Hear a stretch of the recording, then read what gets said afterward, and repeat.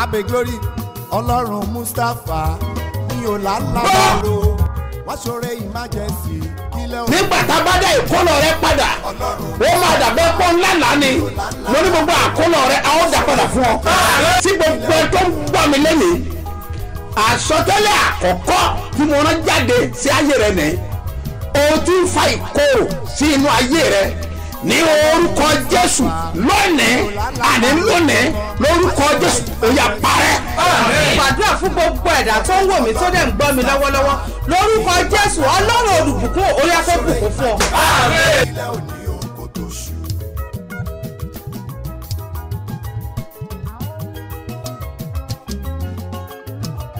Jẹ́ kí Ọlọ́run àlàáfíà God of peace tí ó wà pẹ̀lú gbogbo ènìyàn tó ń gbọ́ ohùn mi. hearing my voice. Mo kéde sétí gbogbo ènìyàn I announce to everyone ní orúkọ Baba in the name of the Father àti ti Ọmọ Son àti ti Ẹ̀mí Mímọ́ Holy Spirit. ayé rẹ kó the fọhùn. love manifest. Ẹ̀mí Mímọ́ o Holy Spirit. Ẹ̀mí Mímọ́ o Holy Spirit. Ẹ̀mí Mímọ́ o Holy Spirit. ọwọ́ ayé rẹ will heal you. ìwọ tó ń gbọ́ mi hearing me. ìwọ tó ń gbọ́ mi hearing me. ọ̀yá gba Ẹ̀mí Mímọ́ Receive Holy Spirit. ẹ̀mí ìgbọràn kó wọ ayé rẹ Spirit of obedience will come ẹ̀mí upon you. àgbọ́yé kó wọ ayé rẹ Spirit of obedience will come ẹ̀mí upon you. ìyè kó wọ ayé rẹ Spirit of love will come ẹ̀mí upon you. ìyè kó wọ ayé rẹ Spirit of love will come upon you. ọ̀rọ̀ Ọlọ́run kó wọ ayé The rẹ word of God will come upon ọ̀yá you. gba agbára Ọlọ́run Receive power of gba God. agbára Ọlọ́run Receive power of gba God. agbára Ọlọ́run Receive power of gba God. agbára Ọlọ́run Receive power of gba agbára God. Ọlọ́run Receive power gba of agbára God. Ọlọ́run Receive power of gòlù God. forúkọ Ọlọ́run Glory be to your great Jésù name. Olúwa wa Jesus name, my Lord. orúkọ mi ò yí padà My name changing now. apostoli yìí náà ni Apostle. Dr.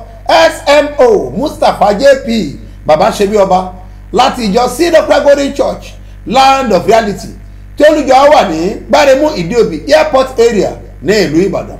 Agbára tí mo nílò tí màá fi borí ọ̀tá mi kìdá ìṣẹ́gun tí mo nílò. Jésù ń bọ̀ kò ní pẹ́ dé mọ́ alágbára ń bọ̀ Jésù wá ń bọ̀ wá Jésù máa ń bọ̀ láti wá ṣèdájọ́ ayé lórúkọ Olúwa In the name of the Lord, ẹni tó dá ayé àti the ọ̀run Lord that created heaven and the earth, ìpìlẹ̀ tí ò lè yí the padà foundation that can never be changed, agbára Ọlọ́run alààyè the power of the Almighty mo God. gbàdúrà ní orúkọ I rẹ pray in your name. gbogbo ẹ tó ń gbọ́ mi Everyone hearing me, ayé rẹ á dìde your love will rise. ìmọ́lẹ̀ àti ìtànsán The rẹ̀ light and the shine Ó of máa yí ọ ká. God will surround you. wá dá ṣẹ́gun You will be victorious. Jésù Olúwa wa. In Jesus' mighty name, my Àmín. Lord. Náà farabalẹ̀ kẹ́ gbọ́ Wait patiently to listen. àṣírí ọ̀rọ̀ The yìí secrets of this word. Bíbélì wípé The Bible says ó la ẹnu rẹ̀ he opened his mouth ó dẹ̀ sọ̀rọ̀ ní and òwe speak in parable. ó sọ̀rọ̀ ní òwe He speak in parable. ó ti tún dé Come again. ó tún sọ̀rọ̀ He speak. ọwọ́ tún jẹ́ òwe He's not in parable. ẹgbẹ́ ìran ńlá He yìí leads to this great vision. a rí nínú ìran He yẹn saw it in that dream. máa gbọ́ o. Listen. bí ìránṣẹ́ yẹn ti wí. How the servant say. ẹ máa gbọ́ Listen. ó wà nínú yàrá kólóbó kan He was in a small room. yàrá idẹ lẹ́wà púpọ̀ And this one was very beautiful. yàrá idẹ dára It was very good. ènìyàn mẹ́ta wà nínú yàrá náà 3 people were in that room. ènìyàn mẹ́ta wà nínú yàrá náà 3 people were in that room. wọ́n dẹ̀ jẹ odidi màlúù méje ní àjẹtán They ate 3 cows.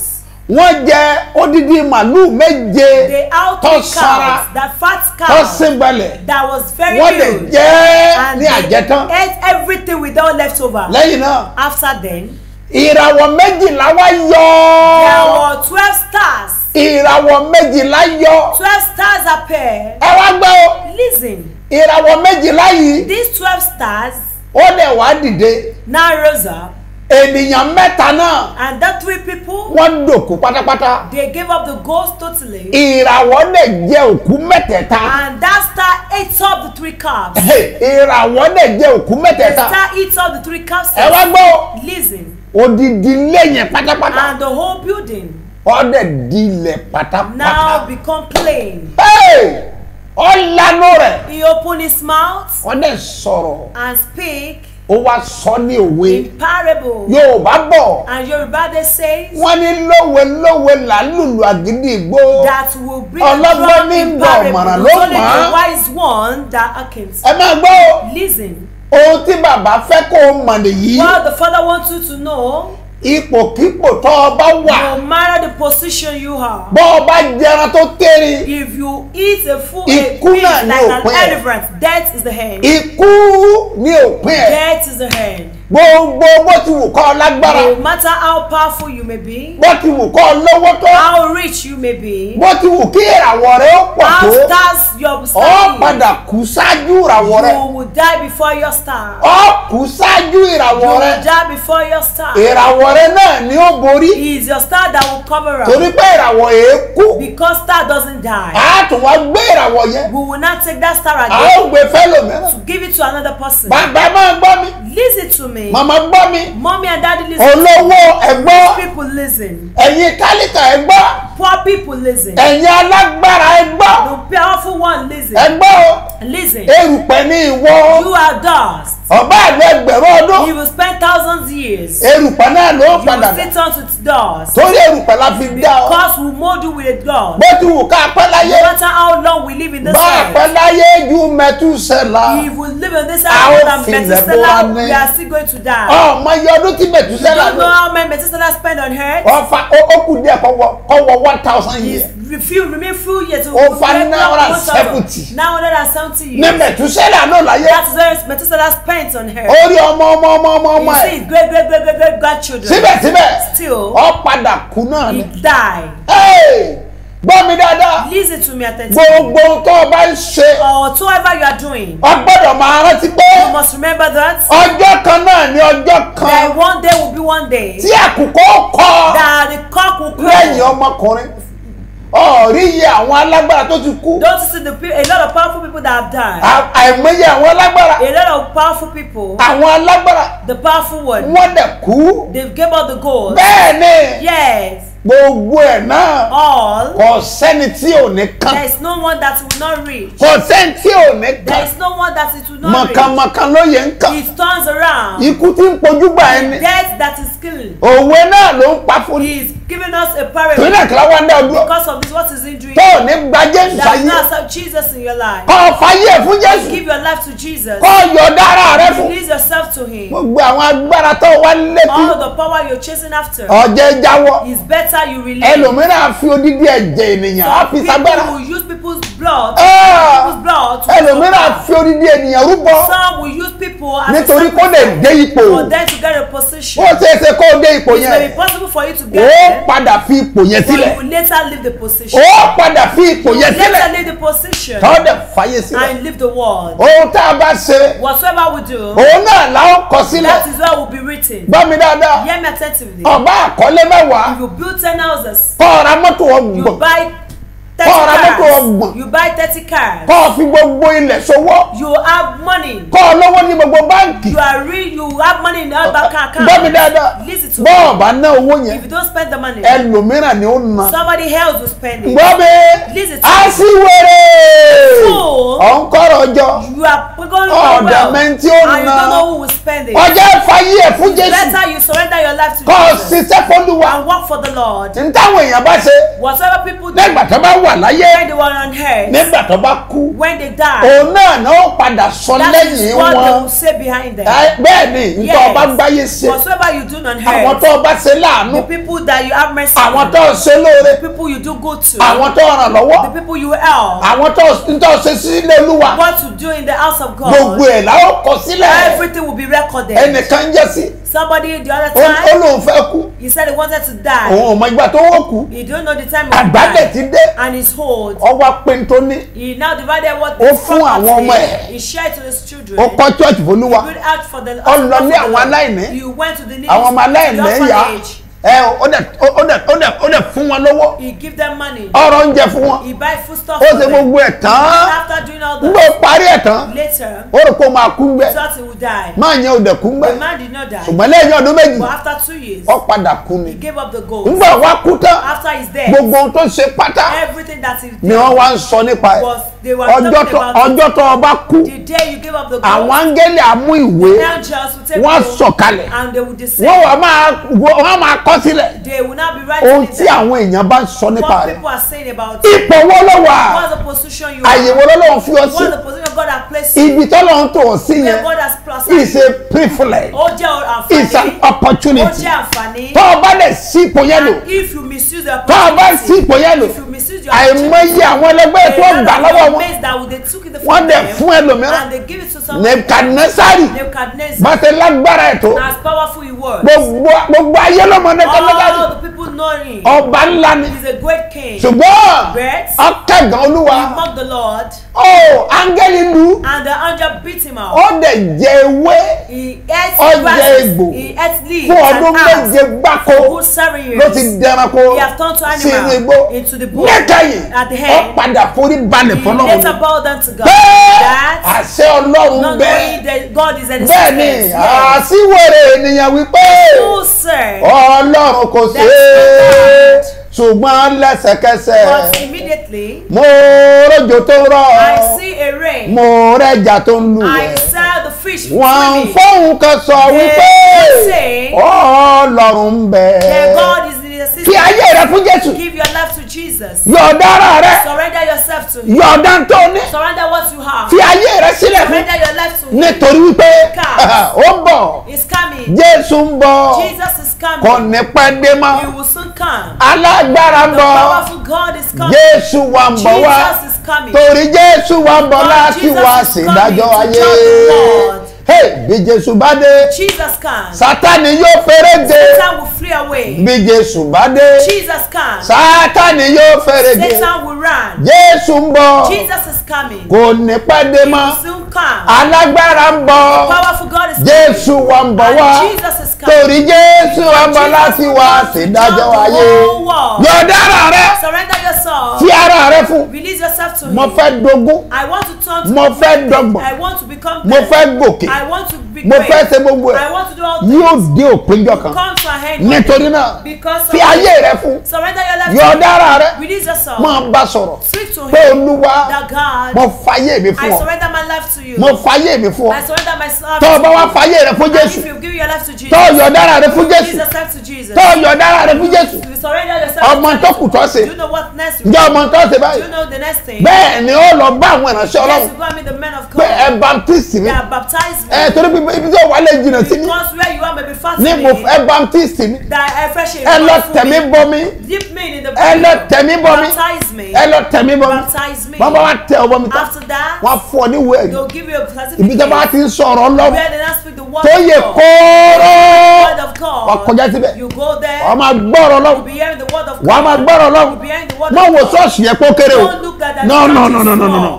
Kì í ṣe pé inú ìjọ lánìkan ni Ọlọ́run wà. God is not in the only big Agbo kékeré mọ́ bẹ̀rù. little chef for Dídùn inú Ọlọ́run ni is prepared láti sọ di ńlá. to enlarge you. Pásítọ̀ ò lówó The lọ́wọ́. pastor is not Ìyẹn ò ní pè lórí. doesn't mean he doesn't have anointing. Ìyẹn ò ní lè ní pè kó má You may have lówó. a calling but not be rich. Àṣẹ́lẹ̀bọ̀ lára ènìyàn You kó may má have lówó a lọ́wọ́. fortune upon you and but not be rich. Ìpele máa dún kó má The fọ́n. calling is speaking and Kó má lówó but lọ́wọ́. not be rich. Kíjọ má tóbi. And even the church Kérò ó will má be small. pọ̀. There will not be much people. Èrò dẹ̀ pọ́n bì kan. And there may be much Kò ní people. kọ́lọ́ òun mọ̀ sí Don't mẹ́. say God will not be there. Ó wà níbi gbogbo. Everywhere. Mo kéde tèmi lẹ́nu. I announce my Ẹgbẹ́ Olúwa. This is the word of God. Jésù ń bọ̀. Jesus is coming. Àkókò náà dé. The time has come. Ẹ lọ múra. Prepare. Ẹ dí àmúre. Gather your Lord. Ẹ dí àmúre. Gather your Lord. Ẹ dí àmúre. Gather your Lord. Torí wípé Because Jésù ń bọ̀. Jesus is coming. Ó ṣẹlẹ̀ lọ́jọ́ kan, ó ṣẹlẹ̀ lọ́jọ́ kan, Jésù pẹ̀lú àwọn ọmọ ẹ̀yìn rẹ̀. Wọ́n lọ lórí ọkọ̀ ojú omi. Ìjìjà ìwọ̀ká, agbára wọn kò tó kọ́kọ́ o. Wọ́n kígbe lóhùn rárá wípé o. Jésù, Olúwa mi dìde, ó bá wọn dá ìjì dúró. Ìjì ayé mi mo pàṣẹ kó dákẹ́ jẹ́jẹ́. Mo fàyè ti fẹ́ mi fún ọ̀tá kọ̀ọ̀tàn tó kún fún mi. Jẹ́ kí lè jẹ́ ọ̀rọ̀ títọ́ Jésù Ọlọ́run mi. Ó wá fẹ́ mi tó kún fún mi. Ayé mi yóò ṣe dùn púpọ̀. Ó wá fẹ́ mi tó kún fún mi. Jésù Ọlọ́run mi. Mo gbàgbọ́ pé ìwọ ń bá mi torí wọ́n kú èmi lẹ́la èmi yóò sì gbẹ́kẹ̀lé ọ Jésù Ọlọ́run mi. Tó bá fẹ́ mi tó kún fún mi ayé mi yóò ṣe dùn púpọ̀. Tó wá fẹ́ mi tó kún fún mi Jésù Ọlọ́run mi. Ìwọ tó kú ní Káfárì láti sọ mí dòmìnira.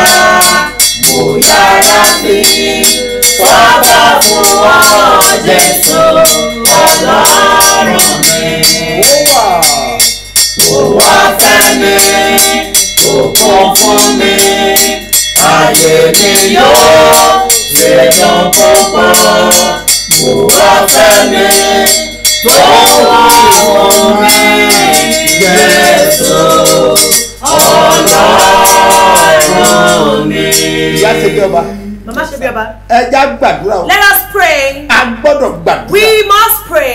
Téèyàn ò bá délé. If one did not go home, kí la bá ṣe láyé. why do we come to this world? Ẹ wò báwọn òyìnbó ṣe ṣe ìlú Look at tiwọn. how the white men in their country. Look at how they make their own country. Kí làwọn wá ń wò? What are we waiting for? Bọ́ọ̀lù ọ̀run gan ó ṣe How àárí. heaven will not look like. Aláwọ̀ mẹ́. Oh my God. Má jọ ń sọ lónìí. Don't let me miss home. Má jọ ń sọ lẹ́nu. Don't let me miss home. Ọ̀yà àdúrà. Orúkọ Jésù, orúkọ Jésù, orúkọ Jésù.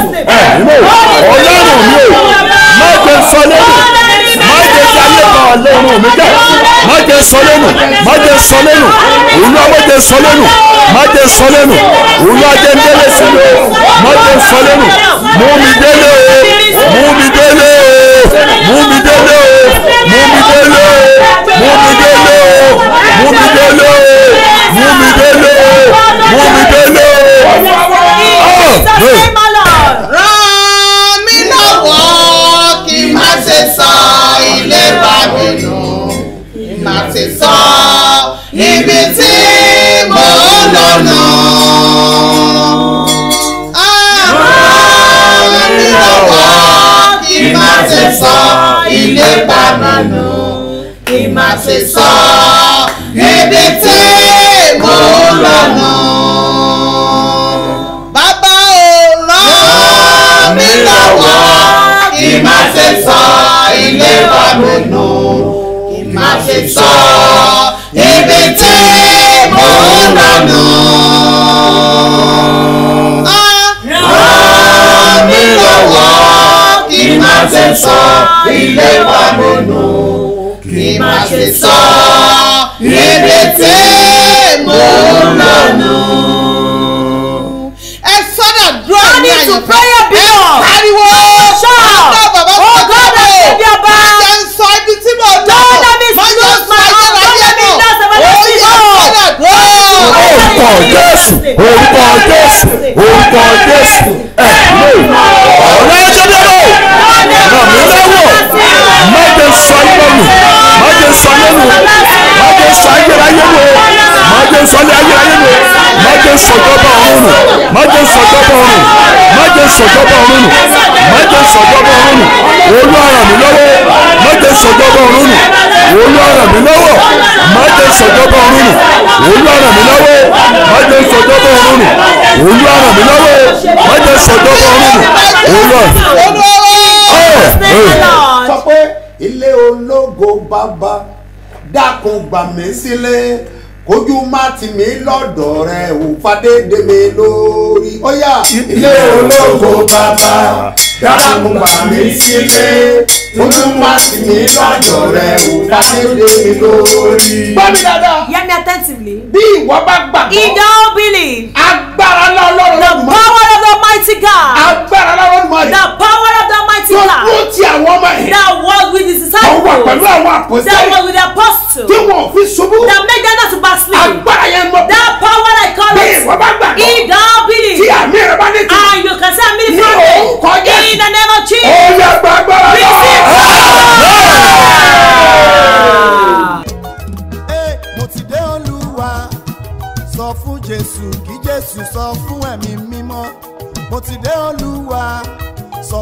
Jésù kí Jésù sọ fún ẹ̀mí mímọ́ ipò tí mo wà yìí ò tẹ́ mi lọ́rùn ni mo ṣe wá ipò tí mo wà yìí ò tẹ́ mi lọ́rùn ni mo ṣe bẹ̀bẹ̀ ó ti tó àkókò wá gbé mi dìde. ẹ̀mí mímọ́. Holy Spirit. alágbára láyé àti ní ọ̀run. Powerful God in heaven and earth. ẹni tó kún fún àṣẹ. The one that full of authority. àti agbára Ọlọ́run. And power of God. mo gbàdúrà ní orúkọ rẹ̀. I pray in His name. gbogbo nkóhun. Whatsoever. tó bá fẹ́ tì ọ́ kúrò dọ̀dọ̀ Ọlọ́run. I want to push you away from God. ní orúkọ Jésù. In the name of Jesus. ọ̀run á mú kúrò. Heaven will take them away. wà á kún fún ẹ̀mí mímọ́. Full of Holy Spirit. ó dẹ̀ máa dára fún ọ. And those what we do. Jésù Olúwa wa. In Jesus' name. lórúkọ Jésù wàá rí àánú gbà. Obtain mercy in Jesus. Ọlọ́run á bẹ ayé rẹ wò. God will visit your life. lórúkọ ìmọ̀ Ọlọ́run á bẹ ayé rẹ God wò. will visit your life in wàá Jesus. gbọ́ ohùn rẹ̀. You will hear His voice. yóò farahàn He lórúkọ will Jésù. get to you in Jesus. wàá dẹ̀ ṣe bí ọba. And you will reign as a king. ògo ni forúkọ ńlá. Glory be to His great Jésù name. Olúwa wa. In Jesus' name. mo gbàgbé pé Don't forget that. nínú ìkéde ìhìnrere In evangelism. iṣẹ́ tí a ń ṣe yìí This work we are doing. ká tó gbọ́ lórí rédíò Before we hear it on ká tó gbọ́ ní radio. TV On TV. ká tó wò káàkiri ní Watch it YouTube all around in everywhere YouTube, kí ló máa ná social wa media, that's what really costs owó us. náà ní. Is money. náà kí la máa fowó ṣe What are we láyé going to use money for? tá ò bá fowó ṣe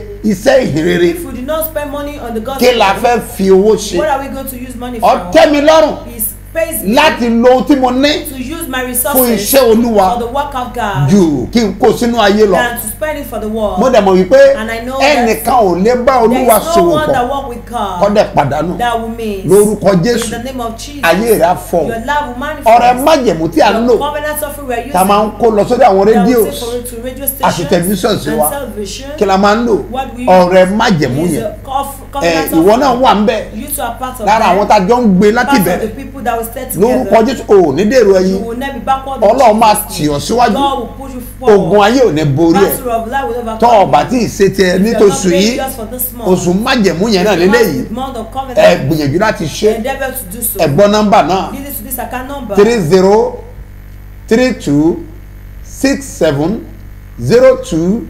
3032670285 Mustapha Solomon Moses ló máa gbé jáde ní First Bank lórúkọ Jésù wàá rí àánú gbà You obtain mercy in Jesus' name. Ọlọ́run ẹ̀mọ́ yóò bẹ ayé God rẹ of wò Holy Spirit will visit you. wàá dẹ̀ ṣe bí ọba And you will reign as a king. ògo rẹ á jáde Your glory will manifest. ìràwọ̀ rẹ máa Your tàn star will shine. lágbára Ọlọ́run By grace of God. lágbára Ọlọ́run By grace of mo gbàgbé God. pé Don't forget that. program wà ní Abúlé Ẹ̀gbá There's program in lónìí Abúlé Ẹ̀gbá ó today. dẹ̀ máa continue And it ní will ọ̀la continue tomorrow. àwọn program wọ̀nyí All those programs, wọ́n ní agbára they are very powerful. wọ́n dẹ̀ ṣe iṣẹ́ agbára And they will work powerfully. bí tá a ti lè bá Ọlọ́run pàdé nìyẹn That's where we can meet nínú God àdúrà in gbígbà praying. ni mo ti bá Ọlọ́run That's pàdé where I have a encounter with tí God ayé mi dẹ̀ fọ́ and transform my program life. wà láàárọ̀ ẹ̀ bákan There's náà program this morning ní also Olódó in Olodo. ó dẹ̀ wà bákan It's náà also ní Ìdí Ọ̀sán in Muslim Ìdí Ọ̀sán Muslim. lórúkọ Olúwa In the name of the ẹni Lord. tó dá ayé The Lord that àti created ọ̀run heaven and the earth. ayé rẹ̀ máa fọ́ Your love manifest. ògo rẹ̀ máa Your jáde glory will shine. ní ọjọ́ Sunday On lágbára Sunday, by Ọlọ́run grace of God, ìpàdé àdúrà pàtàkì special prayer ó meeting wà will take èmi náà place. máa ti wà lára lágbára I will Ọlọ́run be around by grace of a ó God. jọ pàdé We are going to meet a ó dẹ̀ jọ gbàdúrà and pray. òun dédé dára fún We don't ènìyàn just make it. ṣùgbọ́n mo mọ̀ wípé But I know pẹ̀lú that ògo Ọlọ́run by grace of God, ó máa dára fún it ọ is well with you. ayé rẹ̀ á fọ́ Your love will mo manifest. ní ayé rẹ̀ á I fọ́ say your love will ayé rẹ̀ á manifest. fọ́ Your love will wàá dẹ̀ manifest. ṣe bí And ọba you will reign as a ẹ̀yin king. ọlọ́jọ́ ìbí All the òní brothers ẹ̀yin tẹ́ ẹ ṣe celebrate. wedding Those of you anniversary celebrating your wedding wọ́n gbàdúrà anniversary. fún yín I pray for you. lórúkọ Jésù In the name of the ìgbé Lord. ayé rẹ̀ Your lifestyle yóò wu Ọlọ́run will please God. yóò wu Will ènìyàn please people. ayé rẹ̀ máa fọ́ Your love will manifest. gbéyàwó rẹ̀ á Your nítumọ̀ marriage will be meaningful. gbogbo tó sọnù Everything that nínú ayé lost àti gbéyàwó in your rẹ̀ love and marriage, ọ̀run kó dá padà heaven will restore it. kí ayé rẹ̀ kó di Your ọ̀tun love will be restored wàá in dẹ̀ your ṣe bí giant ọba and you will reign as a happy king. birthday Ẹ kú ayẹyẹ and ọjọ́ happy ìbí. wedding Ẹ kú anniversary ayẹyẹ ìgbéyàwó. lórúkọ Jésù wàá rí àánú You gbà obtain mercy in Jesus' àpẹẹrẹ name. gbàgbọ́ rẹ May your symbol of ni mo faith, yà sí mímọ́ I sanctify ní orúkọ it Olúwa in the name of the tí ó Lord dá ayé àti that ọ̀run created heaven and the ẹni tó ní earth. gbogbo The ipá Lord that holds up àti might agbára and power. tó yà á sí He will mímọ́ sanctify nípa it. agbára ìjẹ́ By rẹ̀ His kó blood, wò ọ́ sàn He will heal kó you. tú ọ He sílẹ̀ will deliver kó you. fún ọ ní He agbára will give you power. kó rọ̀rọ̀ lọ́wọ́ He fún will ọ stand up to kí ayé you. rẹ̀ kó di Your ọ̀tun love will kí receive ìtàn rẹ̀ kó you. yí Your padà story will change. wà á dẹ̀ ṣe bí ọba And you reign as a bẹ́ẹ̀ king. ni yóò rí So shall it be. Jésù Olúwa wa In Jesus' name, my Lord. kọjú sí ẹnìkan Face somebody. fi dá lójú pé Assure them that I am gángan to lẹ̀rí testify.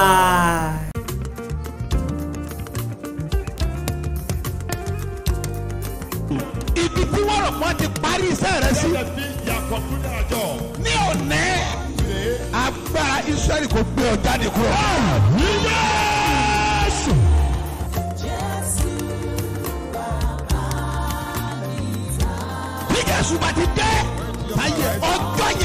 ẹ yí padà. Ní òní wàá gbàlejò Jésù.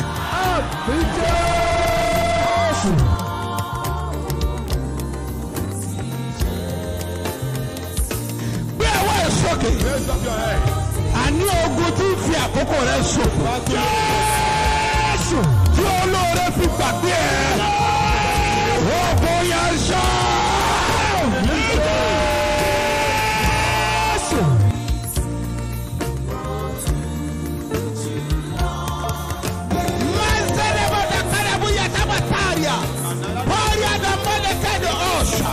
Waturi binuka pauria, koba lanta posheria, gbogbo ogun tí fi àkókò rẹ̀ ṣòfò.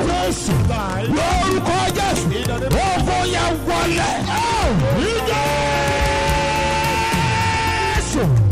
Ogun tó jà bàbá ẹ̀, ogun tó jà ìyá ẹ̀, wọ́n dẹ̀ fàkókò wọn ṣòfò. Wọ́n dẹ̀ tún fara hàn ní ayé rẹ̀. Èmi dúró bí ìwòlíì Ọlọ́run àlàyé. Mo sọ̀rọ̀ bí ọ̀kan náà àwọn àpòstélì tí a fi iṣẹ́ ìran. Lórúkọ Jésù, mo pa á ní àṣẹ. Ogun yẹn kó fi rẹ̀ dànù.